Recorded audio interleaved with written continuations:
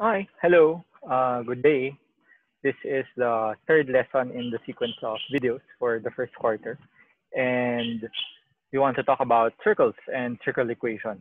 Essentially, ito yung mga equations na pag pinlat natin sa grapher, graphing calculator, or graphing software, ibibigyan tayo ng circle. So this will help us describe circles in a mathematical manner.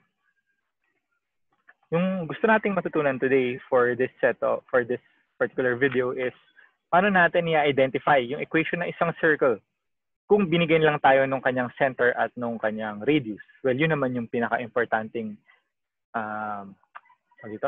properties ng isang circle, yung center niya tsaka yung radius niya. Characteristics ng isang circle. And yung kabaliktaran, paano binigyan tayo ng equation, paano natin nahanapin yung radius at yung center ng circle na yun? Kasi if we know the center, pwede natin hanapin yung center sa Cartesian plane. If we know the radius, then we could measure out yung tamang distance. Ikot na natin yung compass natin. So, start tayo sa definition.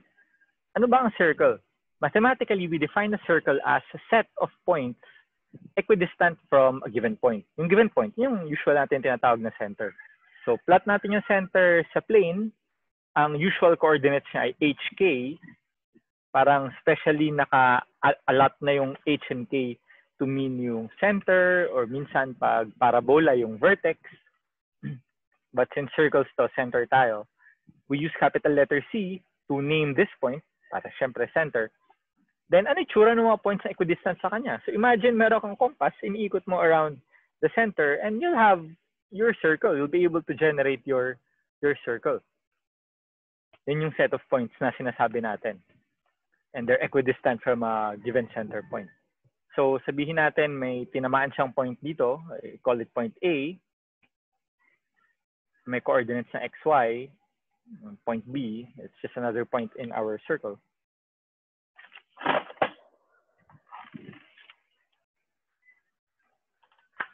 Alam natin yung center ng circle na to at yung radius niya. So, gagamitin natin yung distance formula na natutunan natin last time para mag-come up with an equation that will describe this circle.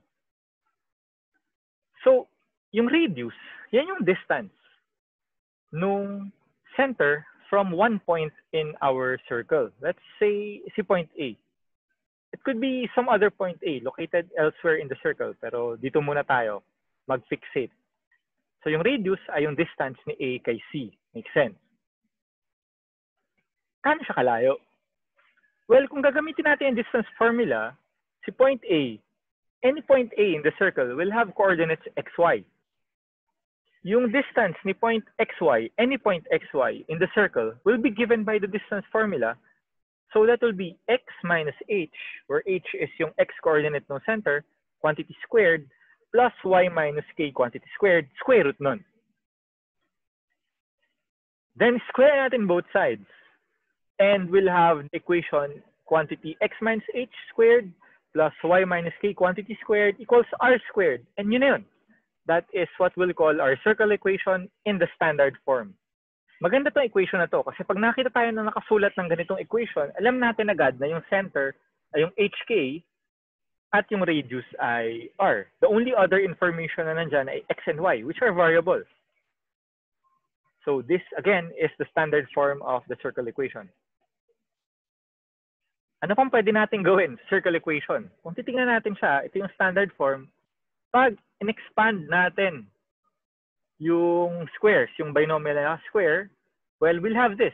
X squared minus 2hx plus h squared plus y squared minus 2ky plus k squared equals r squared. So, medyo pumapangit. Gagawin natin ay kukombine natin yung mga squares. So, x squared plus y squared muna. Then, yung mga x.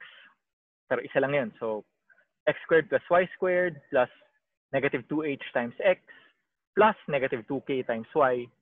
Then, we note na yung h squared, yung k squared, at yung r squared, they're all constants. So, pag samasamahin natin sila, lahat sa left side, inside one grouping symbol, and we'll have this. And then, multiply natin lahat by a para lang ma-generalize. We'll see later kung bakit siya generalize. syempre hindi natin siya multiply ng 0. So A could be any real number, pero wag natin gagamitin yung 0 kasi otherwise 0 na lahat yun. And we'll have this equation. Ax squared plus ay squared plus negative 2hax plus negative 2ka y plus a times h squared plus k squared minus r squared. Hala, ang gulo-gulo na. Pero ang gusto nating i-note ay itong minus 2ha, constant lang din yan. Itong minus 2ka, that's also another constant. And finally, itong a times this quantity, constant lang din siya. So we don't need to see it like that. Dahil constant sila, pwede natin silang palitan ng isang letter na lang. So we'll have ax squared plus ay squared plus bx plus ey plus f na si a, si d, si e, at si f, lahat sila constants or real numbers. Pero again, hindi pwedeng 0 si a. So it's possible na makakita tayo ng ganitong equation and hindi man natin makita agad kung ano yung center at radius. Yung ganitong form, it will also most likely describe another circle. And we call this the general equation of our circle. And you may ask, bakit nawala yung b? Bakit hindi ax squared plus by squared?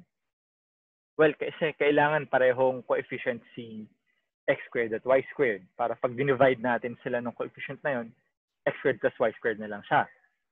O bakit hindi ito b? Or bakit hindi siya c? Bakit tayo tumalon from a to d agad? Well, as you observe, general equation siya. Marami pang ibang equations na possibly ganito yung form. Pwedeng hindi pareho yung coefficient na x squared y squared. So doon naka-reserve yung b, ax squared plus by squared. Asan yung c? Well, in some applications, merong term sa gitna na cxy. Hindi natin sinasama yun kasi hindi siya scope ng high school level ng discussion natin. But a more general form of this equation will be ax squared plus by squared plus cxy plus dx plus ey plus f. So tinanggal natin yung cxy, tapos ginawa natin equal yung a sa b. Kinit na lang natin yung def dito. It doesn't tell us anything about the circle.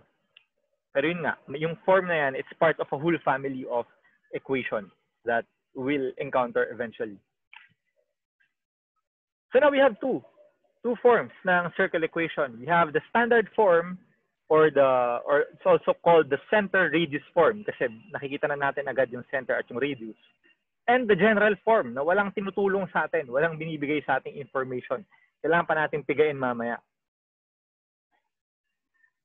At pipigayin natin yan. To convert a standard to the general, syempre expand lang natin yung equation. Ang challenge is yung pabaliktad. General form to the standard form. So ano gagawin natin? Well, una, ayaw natin yung ax squared. So divide na yung a. So divide natin lahat by a. And na naman, kaka-multiply natin kanina. I-divide natin ngayon. But keep in mind na ganito kasi pwede tayong bigyan ng ganitong form. Hindi naman tayo yung nag-multiply. Ibang tao. So gusto natin siyang ibalik sa standard. I-divide natin by a lahat. Then, i-group natin lahat ng like terms. Although hindi talaga sila like terms. Lahat ng x. X squared na term tsaka yung x na term. So, x squared plus b over ax. Parenthesis. Plus y squared plus e over ay. Parenthesis. Yung constant, ibato na natin sa right side by subtracting both sides by negative f over a. So, unti-unti nating hinuhuli yung standard na form. And then we complete the square. You should be familiar with this, I don't know, from grade 7. So, yung coefficient nung x term, we divide it by 2 and we square it. We divide e over a by 2 and we square it. Pero, ang ginawa natin ay sa left side, nag-add tayo ng d squared over 4a squared saka e squared over 4a squared. So, to keep the equation balanced, you have to add d squared over 4a squared saka e squared over 4a squared sa right side. Siyempre, combine na natin under the same denominator. This can be factored like so, x minus quantity negative d over 2a quantity squared. And so, for here, hindi ko na basahin. And, ano to? Di ba constant to? At itong constant na to ay magko-correspond na dun sa h.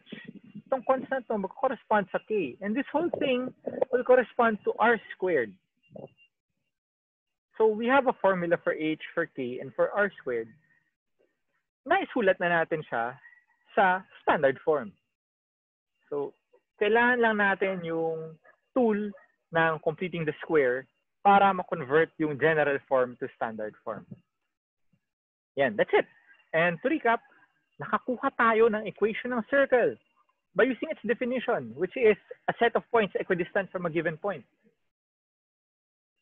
Tapos ginamit natin yung distance formula para ma-extract yung equation na yon. Yung standard form, pwede natin siyang i-convert to the general form by expansion. Yung general form, medyo pangit siya tignan. It doesn't give us anything. Puro siya numbers. It doesn't really suit our needs now. Pero yung general form na important siya kasi nagbibigay siya ng hints on a relationship with other figures with similar equation. Maybe we'll talk about it in 2 years. Yung general form naman, matatransform natin siya back into the useful standard form using completing the square. And in doing so, we'll be able to extract yung properties, meaning the center and the radius. So looking forward, yung next natin gagawin, titingin na tayo na example. Magsosolve na tayo. So that's it. Thank you and see you later.